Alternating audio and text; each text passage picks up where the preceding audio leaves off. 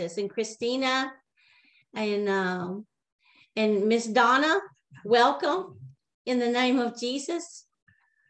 We're going to discuss and talk about continuing the series, A Life-Giving Ministry, because without the life of Jesus, we have nothing to give to other individuals. And I don't know about you, but there are people that contact us all the time that need prayer, that need reassurance, that need encouragement, and need healing in their bodies.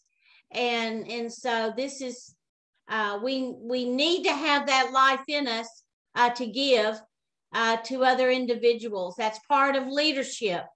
What you have received freely, we have received, and freely we give.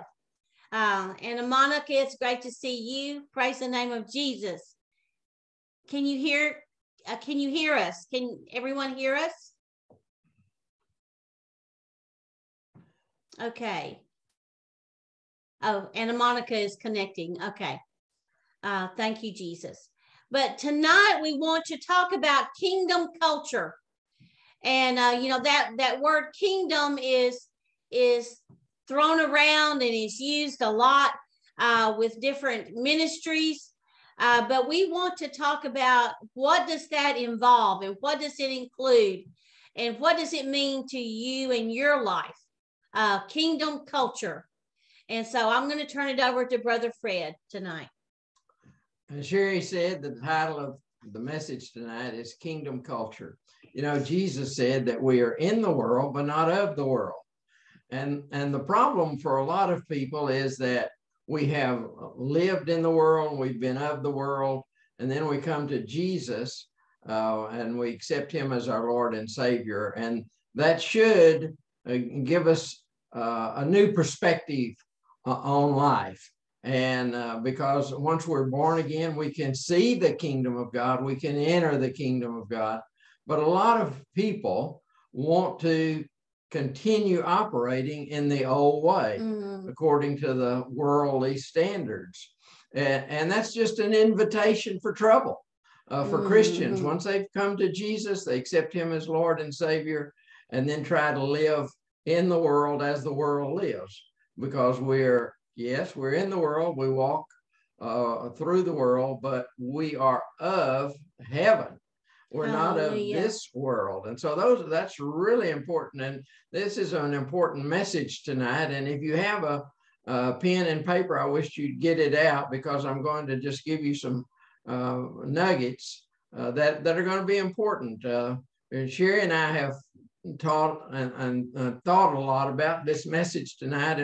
And we want it to impact your life, not just to give you information, but to actually impact your life so that you're not the same.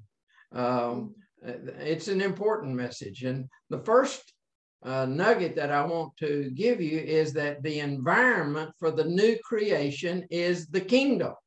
So we're in the world, but we're not of the world. We are in the kingdom. And we need to learn how to function and operate in the kingdom of God. You know, God in creation, he always created the environment before he created the creature. Hallelujah. He created the seas. He brought forth the seas before he brought forth fish. He brought forth the land and the sky before he brought forth the animals and the birds. So he created an environment in which the creature could live and thrive and multiply. Hallelujah. And hallelujah. It's the same thing for us. When Jesus came on earth and he began to minister on the earth, he announced the arrival of God's kingdom. He said, the kingdom is at hand. Repent. So you got to change. Repent means you change your way of thinking. In Matthew, he talks about changing the way you think, because the kingdom is here. He said in Matthew 12:28 that if I have cast out a demon, if I've cast out devils, and he just cast out devils, in this narrative. And he said, if I have cast out devils by the Spirit of God, then the kingdom is here. Well, that's exactly what he had done. He had cast out devils, so the kingdom is here. So the kingdom, he brought forth the kingdom. He explained the kingdom. You look at what he taught more about the kingdom than anything else. He was preparing a kingdom for us, for the new creature. Hallelujah, the new creation. In 2 Corinthians 5:17 says, if you are in Christ, you're a new creation. All things are passed away. Behold, all things are new. So the new things have come.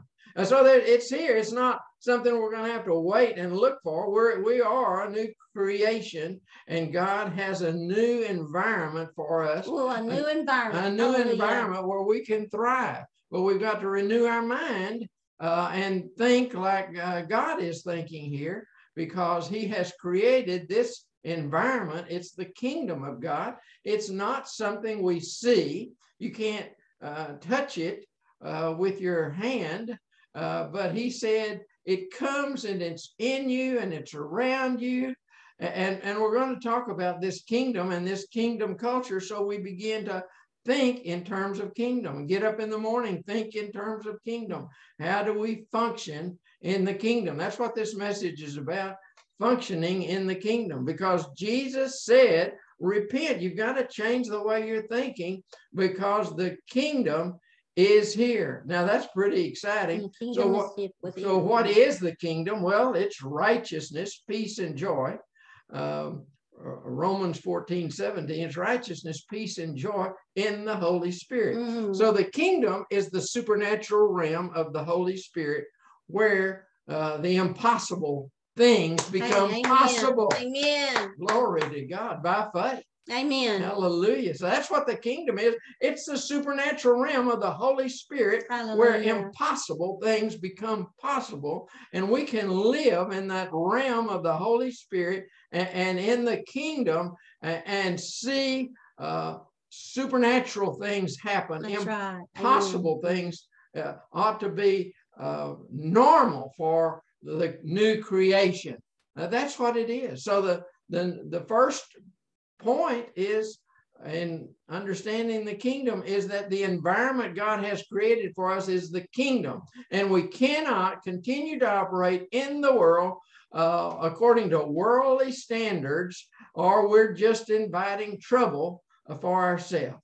So the kingdom is very important. Now the second point I want to make, and this is another important point, number 2, in the kingdom, pursue holiness in everything. Now, the thing that causes me to look at this point is that people try to distinguish, put a line between what is sacred and what is secular. And so once they get a line and they draw a line and say this is sacred and this is secular, then they're messed up. And it's going to cause them to go down a path that there's a rocky path, that there's a lot of problems. And so I want to reveal this, to explain this concept to you, because I've seen it in the lives of so many people around the world. They're trying to distinguish what is sacred and versus what is secular. Now, let's think about what sacred is. Well, religion wants to say that such things as church services and Bible studies and worship, those are in the realm of the secular things, the sacred things. That's the realm of the sacred things. But when we look at what is sacred, people they're drawn back to the Old Testament, where in the Old Testament there were some things that were holy and some things that were common. And so you could take some instruments and sanctify those, and they would become holy instruments in the temple for the service of God. And some things were not holy. And so they want to distinguish what is holy versus what is secular. But in the New Testament, things are different. And this is really important for us to understand, that it's you who are made holy. How are you made holy? Well, you're made holy by the blood of Jesus. Amen. Hallelujah. Amen. That's Hebrews 13:12. You're made holy by the Spirit of God. Hallelujah. That's Second Thessalonians 2:13. Okay, so those are the two. The two, we're sanctified, we're made holy by the Spirit of God. We're made holy by the blood of Jesus. So you're made holy. You accept Jesus, you activate that blood in your life, then you've been made holy. And for 1 Thessalonians 5:23 says it's the very God of peace sanctify you, make you holy in your spirit and your soul and your body. Every aspect, make you holy. Okay, but there are some other interesting scriptures that says we are to be holy as God is holy. Now, what is holiness anyway? Well, God is the one who's holy. He said that he's holy, and he tells us to be holy. And holy, to understand holiness, you have to think about all of the nature of God. Because then if we can understand the nature of God, if we can think about the nature of God, that he is faithful, he is love, hallelujah. Hallelujah. Then we think about all the nature of God, and then that helps us understand what holiness is. And now we're to be holy, and only if we are holy can we even see God. You have to be holy. And a lot of people want to say, well, I'm not holy. I'm just an old sinner saved by grace. Forget it. You are made holy by the blood of Jesus. Receive it by faith. You are made holy by the blood of Jesus, by the Spirit of God. But there are some interesting scriptures. One says, like 2 Corinthians 7:1, that we can perfect holiness. So let's activate the blood in our life by faith, and then we can even perfect holiness. And then there's another verse, Hebrews 12:14, that says we can pursue holiness in everything. And that's what I'm focusing on here. I want you to pursue holiness in everything.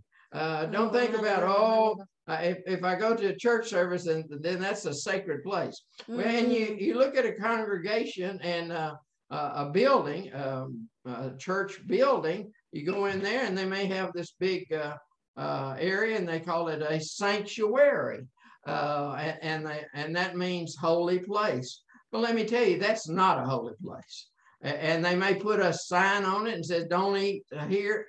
Don't eat food in the sanctuary, but that doesn't make it a holy place. It's the blood of Jesus. It's the blood of Jesus, the Spirit of God, and God himself who's making us holy, and he's making us holy. And we are to pursue holiness, and we are to perfect holiness, by which we will see God. Hallelujah. And see, religion wants to drive a wedge between you and God.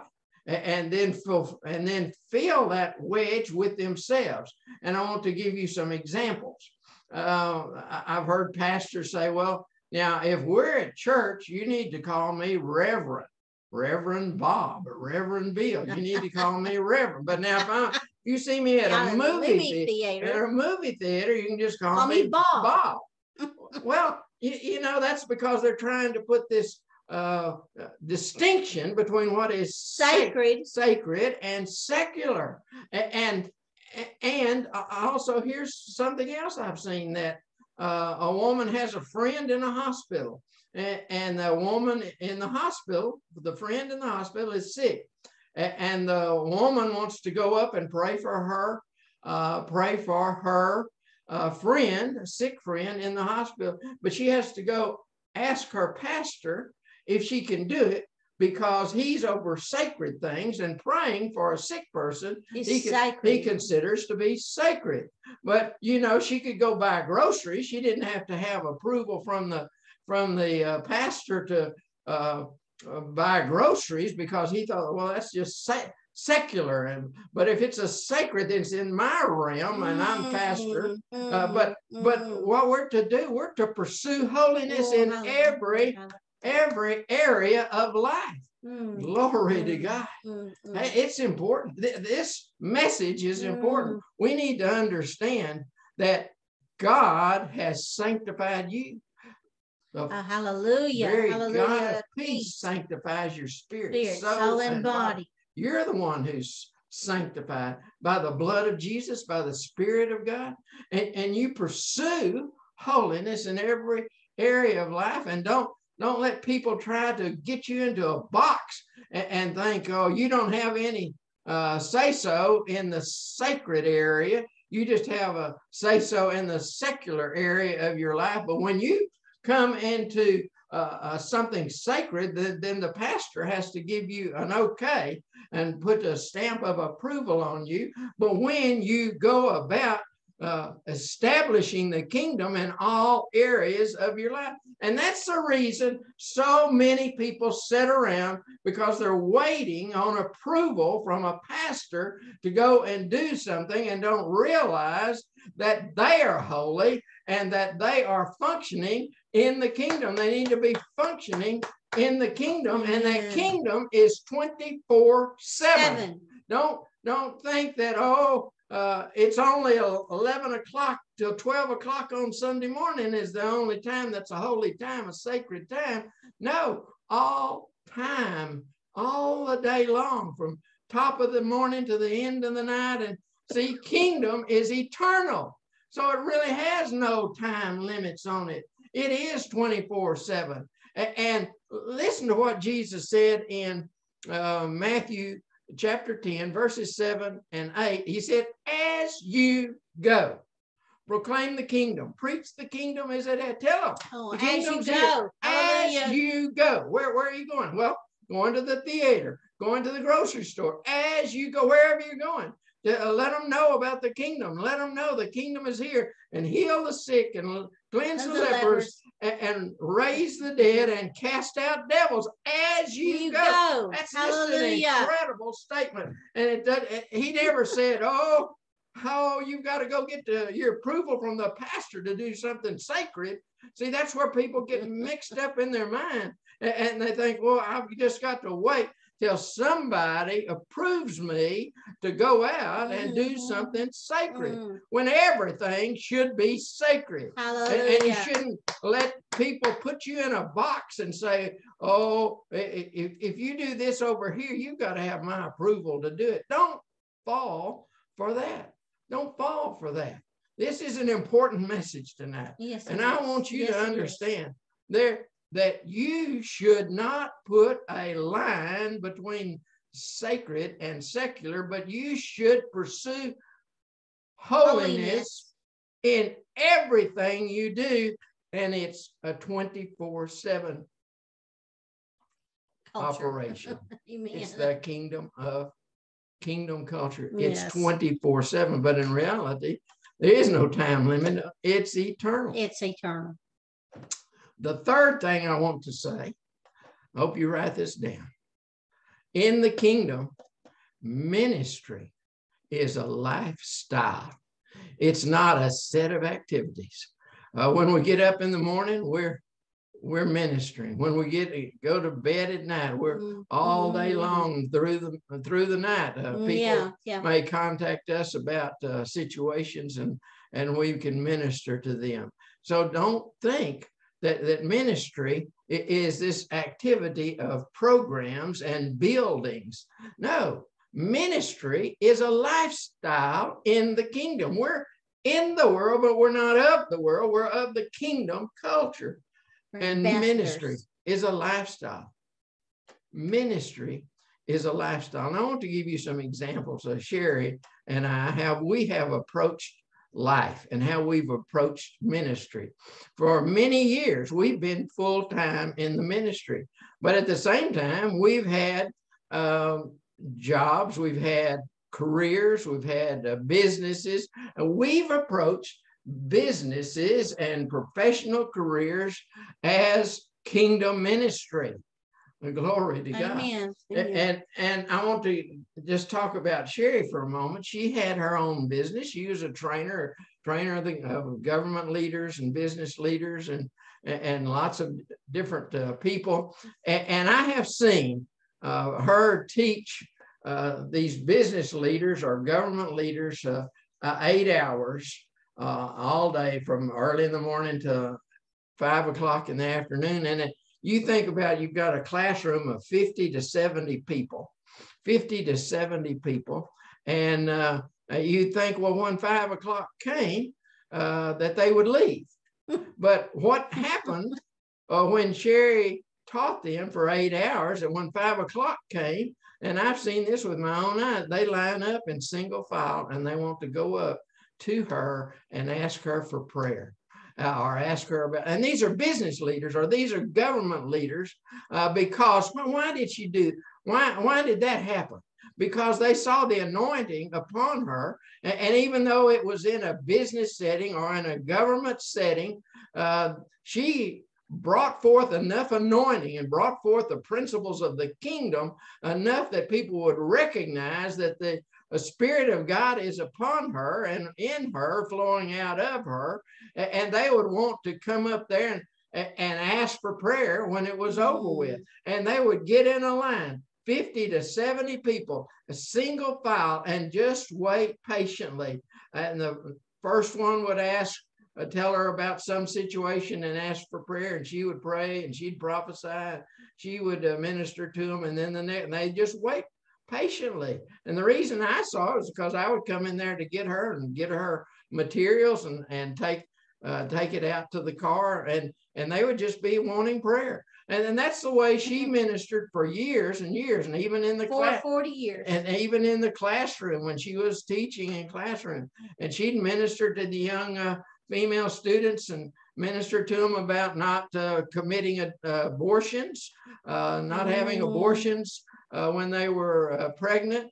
And then there would be times that they would call her and say, Mrs. White, I've had a child, and I was going to have an abortion, and you counseled me, and I have a child now, and maybe I have 2 or 3 children. And she's gotten these calls, or she's been around town and seen some of her former students, and when they were thinking about getting an abortion, and she'd counsel them not to get an abortion. So Sherry and I have for years pursued full-time ministry, even though we've had jobs and we've had careers and we've had businesses and we've done things. And I'll just talk about me for a minute.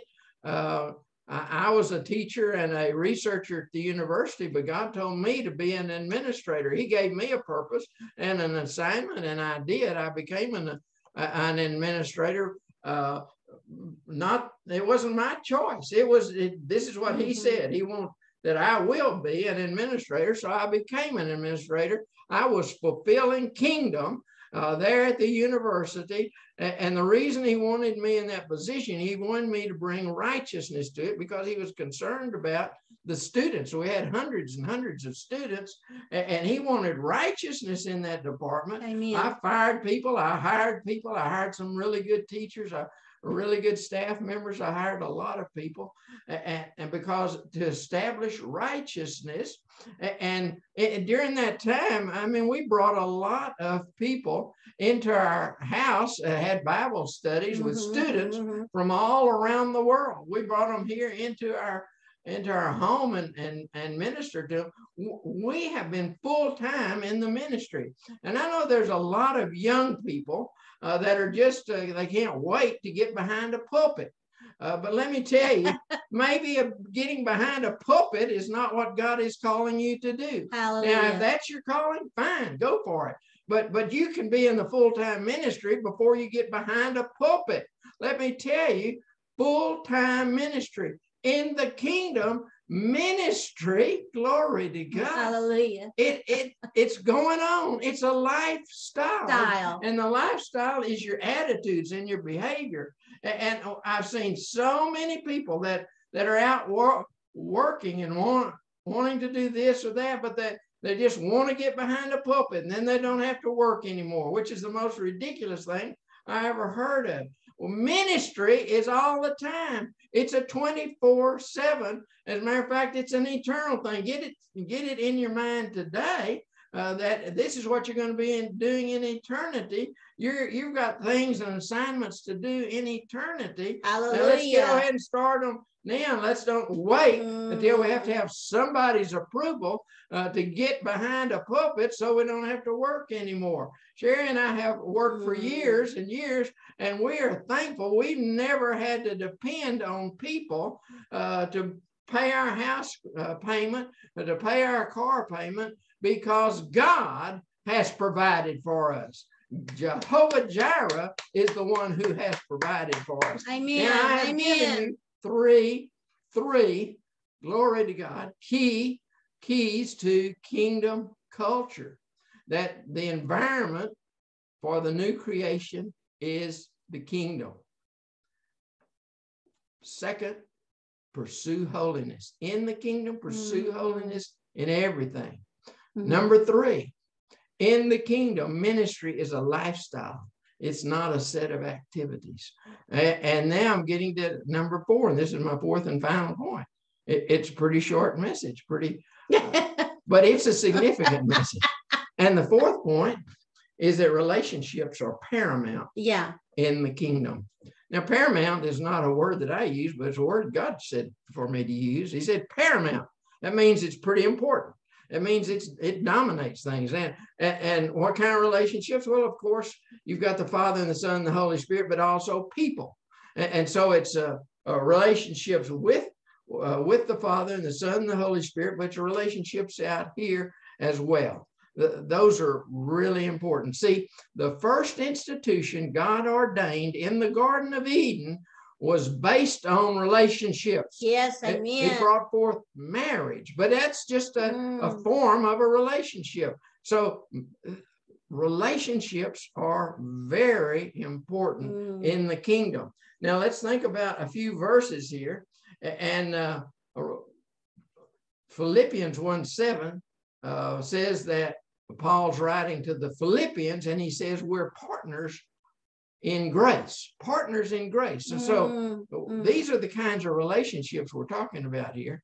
What God told us a number of years ago, and the reason and rationale for this whole series anyway, is to tell you things that we have learned over the years by the Holy Spirit and by the things that we have observed and how God has fit things together. And this is not just out of book learning, but this is out of our heart. What we have learned, what we have experienced over the years. That's the reason and the motivation for this series.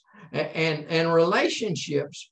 See, he said, the Holy Spirit said to us years ago that you cannot grow if you're not joined to people. The only place you can grow is where you have the joints. And the joints that he's talking about, we call them grace joints, because like Paul wrote to the Philippians, he said, we're partners in grace. As I extend grace to you, you extend grace to me. So you need relationships that are built on grace, that you give grace, you speak grace, you minister grace one to another in those relationships. That's the only place, and we'll see this in scriptures, that's the only place you can grow. Now, you don't grow in a congregation of 5,000 and you come in late and you just sneak in and sit on the back row and then you're first one out. You don't grow that way. You might think, well, I'm doing my Christian duty, but let me tell you, you're not growing that way. You grow in the grace joint where God has joined you. That's real important for you to know where God joins you.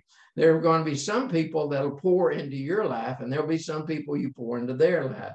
And then there'll be some people more at your level, and you pour into each other's lives.